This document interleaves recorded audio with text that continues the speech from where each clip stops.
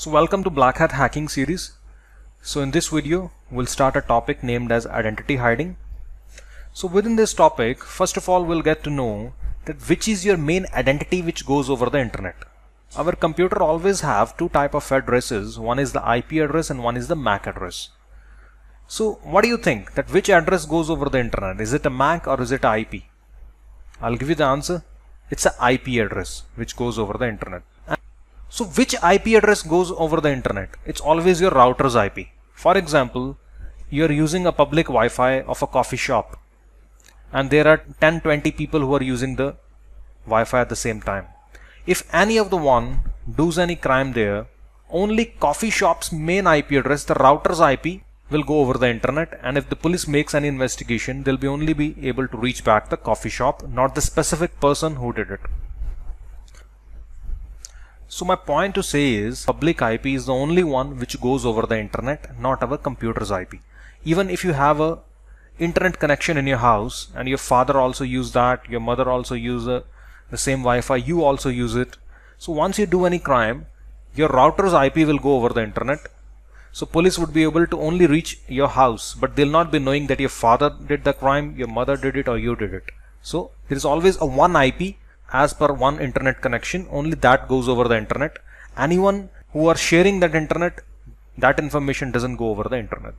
So let's see, first of all, we will go to a website named as hoover.net to check our IP address. Like if you can see, this is our real IP on this computer right now, and it's in the Russian Federation. It's a Russian IP, and so IP is the main thing which goes over the internet, but there are some websites who also collect some extra information from your computer.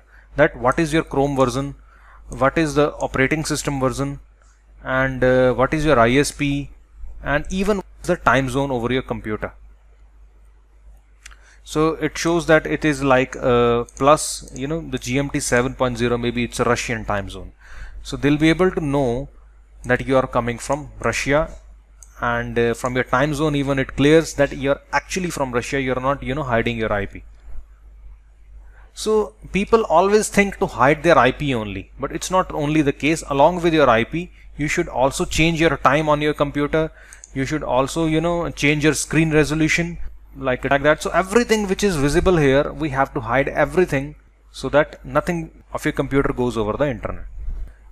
Now, what are the ways we can use to hide our identity, hide our IP address? So these are the ways. So we'll first continue with the proxy sites. It's the simplest way, to bypass some restrictions if some websites are blocked, or if you want to visit a website anonymously.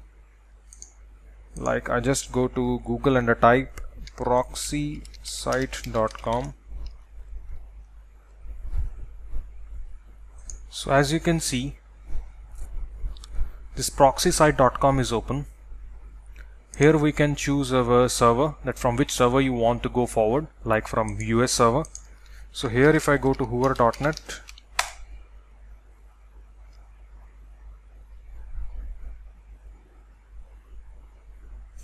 and it will show your IP, that now your traffic is coming from United States. Because you're going through this website. So that's always a mechanism behind IP hiding. There is no way to hide your IP. It's always IP routing, that you go to somewhere else and from there you go forward. And all the websites just see the last coming address, that from where you are coming right now, not from where actually you started. At first you started from Russia to China, then China to Germany, and then Germany to US. So US will only see Germany. They'll not see that from where actually you started and what is your actual IP. No. But your ISP is seeing, the internet provider is seeing that you're opening this proxy site, and through this proxy site you're accessing hoover.net. So how we can use some more safer technique in which you'll be able to browse safely and your ISP will also not be able to see anything. For that we'll go to the second technique, which is the Tor browser. It's a browser like Chrome, Firefox, which you can go to Google and you can type Tor browser download.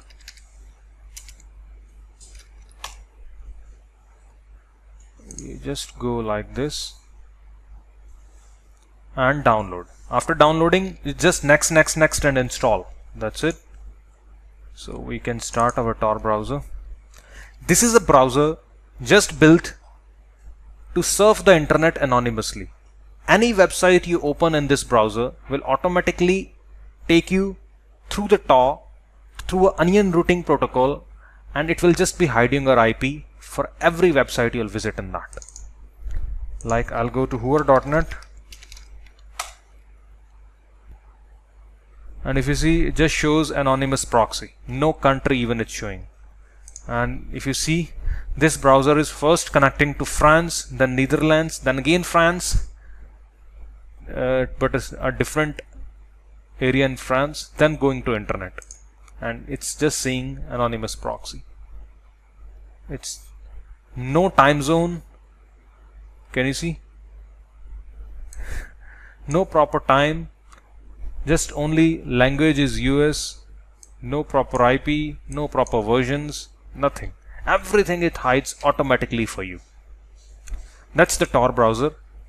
Here we are improving our quality from the proxy sites to a better platform. But here also one problem we have.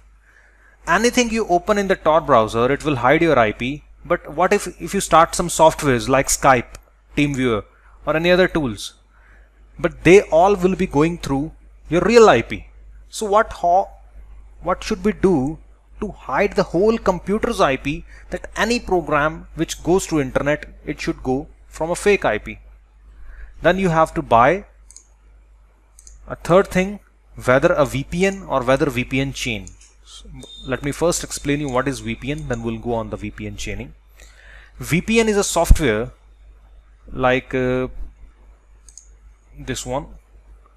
If you can just type on the Google top 10 VPN companies, and you'll see so many companies like ExpressVPN, NordVPN, CyberGhost, IPVanish, Viper VPN. You just need to make sure that no of the company should be headquarters in the US. If it's headquarters in US, it means they are compromised by the FBI. And it means you're going through FBI then, because any company works in US, they have to go through the rules and regulations which they have. They'll not focus much on your anonymity. They'll more focus on the rules they are provided with. So you must prefer China and the Russia VPN companies to be more safer. Like I have purchased this Viper VPN, and you just need to go to their website. Anyone you can buy and get started, and they have like $3 monthly plan. You buy it and they'll just give you a software to install. You do next, and that's it. It's like that. You can select this location, show all servers. It's up to you that which location you want to select, like Canada, Japan, Italy, anyone. You just select, and that's it, and connect. And once I connect, I just show you. And then if we go to whoever.net, it will just change your IP, and your whole computer will go through this VPN through a changed IP address. That's it, connected. Now let me go to whoever.net directly, not through a proxy site or not through a Tor, and it shows you United States. Before it was showing you Russia there. So these are the couple of things basically which I just learned in this video. Rest in the next video we'll go through the other techniques to be anonymous, and the next will also I just also let you know about the VPN chaining. Even VPN chaining is that you buy multiple VPNs. Like one you bought Viper VPN, the second one you bought maybe ExpressVPN. As I shown you, there are so many companies basically. Like first you connect to one VPN to somewhere in US, then you connect to a second VPN to somewhere in Germany, then you connect to third VPN maybe somewhere in Russia, and then you are going to the internet. So in this way you are actually changing your IP so many times that if some investigator comes up, he'll get mad, He cannot travel to so many countries, to ask for your IP address, and it would be mostly safer for you to be anonymous. So rest, there are so many other techniques as it's written down in the notepad. We'll cover them in the next video. What about the VPN with the VPS socks and the tail OS? So in this video we just learned about the proxy sites, which is the least safer. Then more safer, Tor browser, but it's only for just websites. Then we have also seen about the VPN, for which you can use your whole computer to hide your IP, and you can use multiple VPNs, to be more safer. So I hope you liked the video, and thank you for watching.